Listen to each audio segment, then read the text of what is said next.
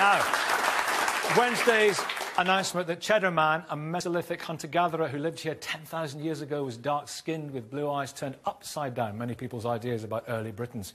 Pale skin and fair hair didn't appear in Europe until after the arrival of farming, around 3,000 years later than Cheddar Man. Now, no one knows how the dark-skinned and fair-skinned Britons viewed each other then, or even if they would have met, but today we do know that the colour of a person's skin does affect their chances in life. A recent survey by Nat Sen for the Runnymede Trust found that 26% of the sample admitted to being racially prejudiced, 18% thought that some races or ethnic groups are born with less intelligence, and 44% found that some races thought that some races are naturally harder working than others. But while people of colour are more likely to end up in prison, white working-class boys are still at the bottom of the heap educationally. And as Beyoncé's dad remarked this week, it's easier for those black female artists with lighter skin to become a success than it is for their darker sisters. Is Britain still racist? After you've written this fascinating book, Brit-ish, which has caused a lot of stir and a lot of very, very interesting debate and conversation. But here's the question which you have to be asked, right? Middle-class girl, private school, successful journalist. How has racism held you back? So I was really glad you read the facts you did in your intro, because I feel like it's freed me from the need to prove that racism exists in society. Because whatever statistics you want to take, the ones that you mentioned, a quarter of people in the workforce who have ethnic minority heritage have been discriminated against or bullied by a manager in the last 5 years racially. Half of black African households live in poverty. Twice the number of young people from ethnic minority backgrounds are unemployed compared to their white counterparts. You know, the list is endless. I have written this book because I've had a very privileged life. I'm not a victim. I have had so many opportunities, and everywhere I've gone in society, whether it's the media, the bar, working in development, I have seen structural unfairness against people of colour everywhere I have looked. And I feel that it's a responsibility for me to use my platform to speak about these things, because if I don't, and other people who have, this is a class-based society, so if you need to have privilege like me in most cases to even be able to access platforms like this where we're sitting right now. So I'm speaking about what I see affecting all of us, whatever our race, because we all live in this structural and racialized How much is it race? What about the success of the East African Asians and the Chinese? So one of the things that I'm calling for with my book is a much more sophisticated discussion of race. You know, terms like BAME... So what about that question? Well, we are not all the same. You know, BAME people are not one monolithic group. If you look at people of South Asian heritage in the NHS, they're overrepresented at consultant level. If you look at black men from an Afro-Caribbean perspective, they are the most likely to be unemployed and discriminated against in the workforce. So it's important to differentiate these experiences. And at the moment, I'm sorry to say, we have this very simplistic approach where we say white working class boys are not doing well in schools in coastal and rural areas. That means we have overcome racism, and now the only kind of prejudice in society is class-based. Is anyone saying that we've overcome racism when they say that? This is a conversation I'm afraid I have to have all the time. I thought that was the kind of nuance that you were looking for. It is the kind of nuance that I'm looking for. And, you know, the thing is, I have not experienced what a generation above me experienced, of being chased down the street by people with baseball bats and called offensive racial slur words. That's not been my reality. That doesn't mean that race... I think it hasn't gone. And if you look at, especially since Brexit, there has been a spike in overt acts of racism. But that has not been my experience. My experience is about a much more insidious and therefore hard to articulate racism that remains pervasive, which is based on 400 years of history, which doesn't disappear overnight. Thank you. Professor Swaran Singh. Oh, my God, there's so much to go on here. So little time. 400 years of history. What do you think about this? Well, some people say this is a kind of, there's a form of identity politics here. My grievance is bigger than your grievance. My inferiority is bigger than your inferiority. That's what some people are saying about this. What's your interpretation of that? It's a bit simplistic? It is. I've been here 28 years. The third day that I was in Britain, I was assaulted by 3 white young men who thought I was an Iraqi.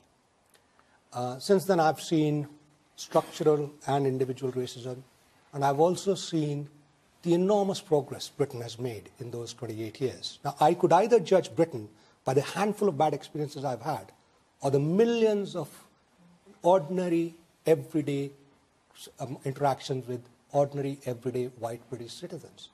The question is, Britain racist? What, as compared to what?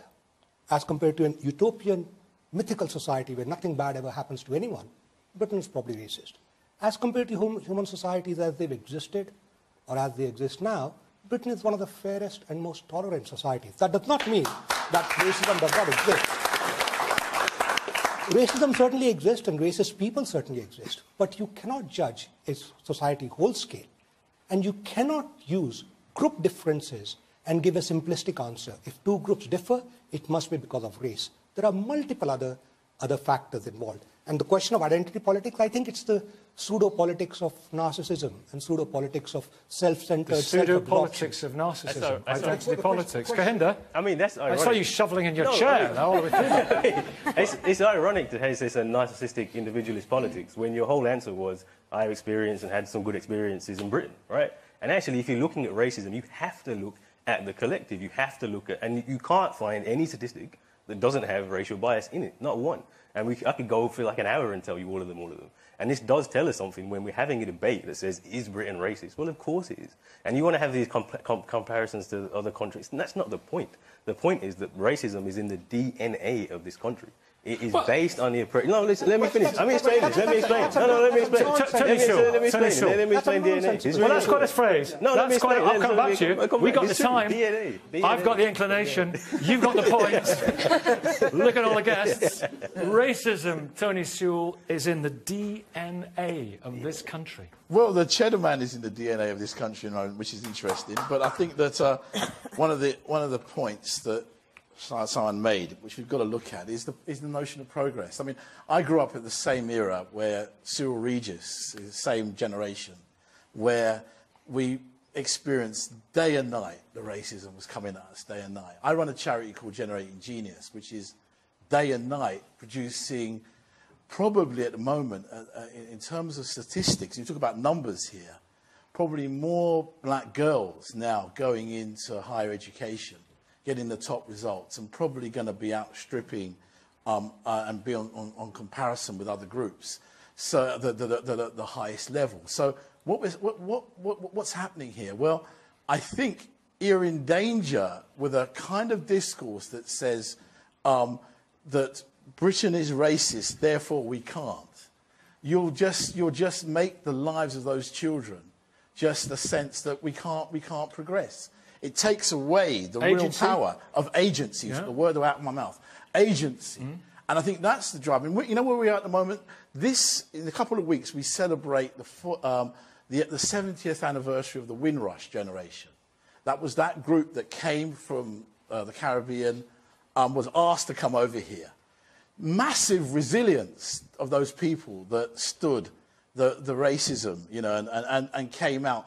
And what was characteristic of that generation was that, and I think if they were here now and speaking, they wouldn't recognise this notion that is Britain racist, and I agree with Sarwan. They would see a massive improvement. And unless you're inside that, and unless you're dealing with that, you can't move on and you can't progress. Do you agree with people who say there's a victimhood thing going on here? Absolutely. Or do you think that's patronising? Absolutely. And really? I think the victimhood has become so incessant that it almost feels as if I fight day and night, really, with some of my young people to kind of come out of that mentality. It's almost like what you're thinking is holding you back.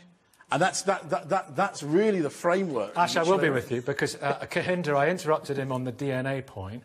And so pick up, I'm sure you might want to not just pick up the points, but respond to Tony. I mean, I think this when I say the DNA, that Britain's wealth is established on slavery, genocide, and colonialism. It is. And we can have a whole session on that. And it's not just that. Why did we come in all these numbers? We came because they needed to build the nation, build social democracy, etc., etc., etc. That's what you call racial. They brought us in the country just to do that work. Is there and then while we're here, and it's a point. This is a really important point. You have to understand. It's not victimhood to understand that you are racially oppressed if you are black in Britain today. That's not victim. Let me finish. And let me explain. No. Who's doing well? Black unemployment. Hang on a second. No. Black youth male unemployment is like crisis levels. You're talking 40% black male youth unemployment in certain parts of this country, and you're telling me they're doing well because you and me can sit here with good clothes on or we're doing well. We're not doing well. And let me, other thing to point out about this, the other thing to point out about this, the other point, yeah, but then they come out and they can't get jobs, and they come out and they can't get jobs. So you can get all your qualifications. A lot of students can't get jobs. But there's another point. 2 points really important. Okay. Actually, if you look at education, you look at graduates, graduates are significantly less likely to get jobs. The other thing about this is, we make an argument for resistance. That is not victimhood. I'm not a victim. I'm not saying anybody's a victim. We're talking about now, politics and about movement. If I'm sitting in Sunderland now, that's where we need to be. In Sunderland, I could be sitting in Knowsley in Liverpool. I'm picking up some areas. And the same argument would be running. It's not necessarily the white people have been poor since before we were here, and they'll be poor if we were never here. That's Kahinda, just Ash, I will be with you. One here, like Tony. 1 second. Tony, Ash, Kahinda. Sure. I'll be with you, right? Yeah. I'd be good in the classroom, wouldn't I? Yeah. Okay, Kahinda, this film that you made, The Psychosis of Whiteness, right? Now, some people might think that is a racist title. It's a provocative title. What if somebody made a film, The Psychosis of Blackness? How would you feel about that? No, because the point about this... He actually did write a film about it. The book about it. But the point of that is that... And this is that we've just presented all the evidence. There is no evidence that there's not racism in Britain, that things have really improved that much. There really isn't. And instead of saying, OK, let's look at this and understand it, we have this crazy, irrational discussion about, oh, I had this great experience, or oh, we got these graduates. And we can't... The whole point of this argument is that whiteness is actually not some rational thing you can debate with. For 400 years, we've been on the right side of the debate rationally, and nothing has changed. And what you'll find for the rest of this 40 minutes is we'll just talk around in circles, because we cannot come to account for the obvious big fat elephant in the room that says this country is racist. Even Theresa May is telling you the country is racist.